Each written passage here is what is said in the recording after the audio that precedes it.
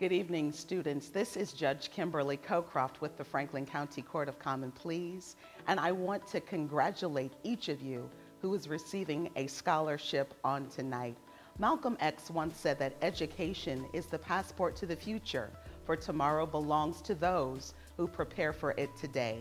And through your efforts in the classroom, through your commitment to being great leaders, listeners, and learners, you have demonstrated that you are preparing yourselves for educational excellence at all levels.